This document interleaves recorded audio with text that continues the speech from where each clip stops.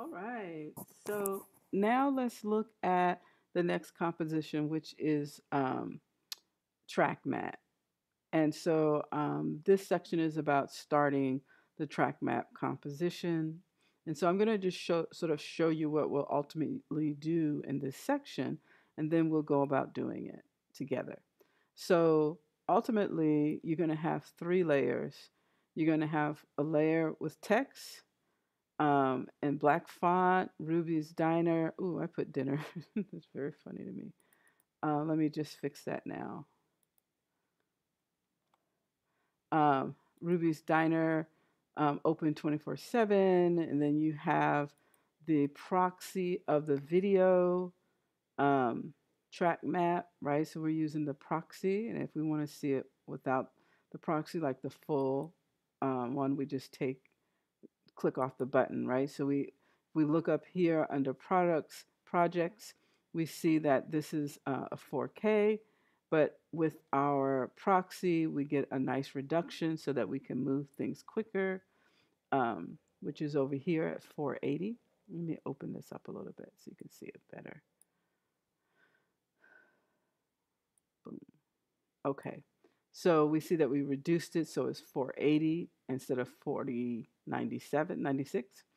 Um, and so when we have the proxy button on, that's we're using the lower resolution one, and when we take the proxy button off, then we're using the higher one. So we are going to use that, and then we're also going to have a white solid black background layer in white. And so that's what we're getting ready to create together. Um, Let me just hit save. And so let's start the composition again. So you can see mine is called track mat, which is what we're going to call it. I'm going to click on the composition layer, I mean file, folder, because when I go to click on new composition, if I select this, then my composition will automatically go in there and keep my stuff nice and neat. So because our previous um, compositions were this size, it has stayed this size, which is what we want. HDTV 1080, 29.97 frames per second. And so we have our width, have our height, our frame rate, and we're going to keep it at 5. And we're just going to label it track mat. Okay? I'm going to call mine track mat 2 because I already have one, right? So remember to click on this so that when I click OK, it will go right into there, like, like this one. Okay, so now I'm going to go ahead and create a solid layer. So I'm going to go to Layer, New, Solid, and then I'm going to come here. Um, and I want to keep this size and everything. I do want it to be white. If yours isn't white, you can type in FFFFF, or you can just choose your white as well manually. I'm going to call it, I think we called it background, a BG, yep, background. So I'll show you what I mean. Background. It's nice to sort of have a system, and so in this book, this is sort of the hyphenated background. You could, if you wanted to write the whole word background, you could. That's perfectly fine. But I'll just do background 2 because I already did this background before. You don't have to do the 2. So once I do that, I'm going to click OK. So I have my background, and then I'm going to get my text tool. And as you know, when I get my text tool, as soon as I click, I get that nice text layer. I'm going to do Ruby Diner. So I will tell you, it's going to be in black.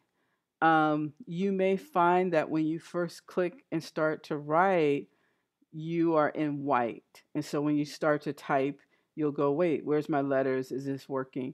Make sure that your color is black. So I'm in character here, and I can change that to black or white or whatever I need to.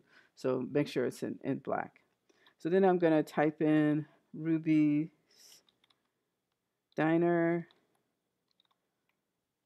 and then open 24/7. Now your font might be a little bit smaller here, and that's okay. Wow, I don't even see my Ruby, my R. So let's do that.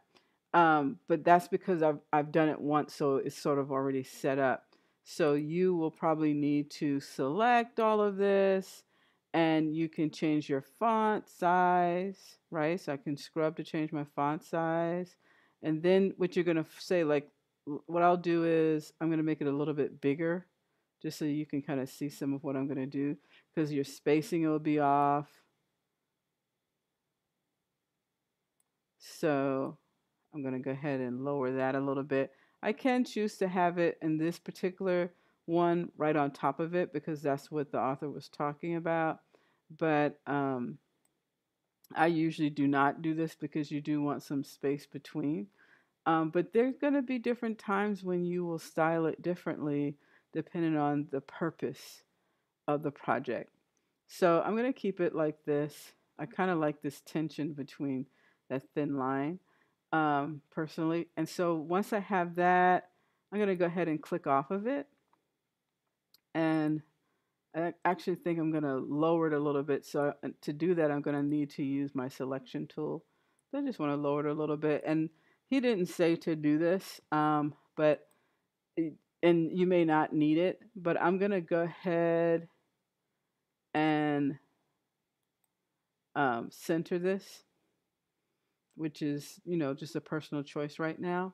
And then I'm going to drag in that track mat. So keep in mind I have that proxy there.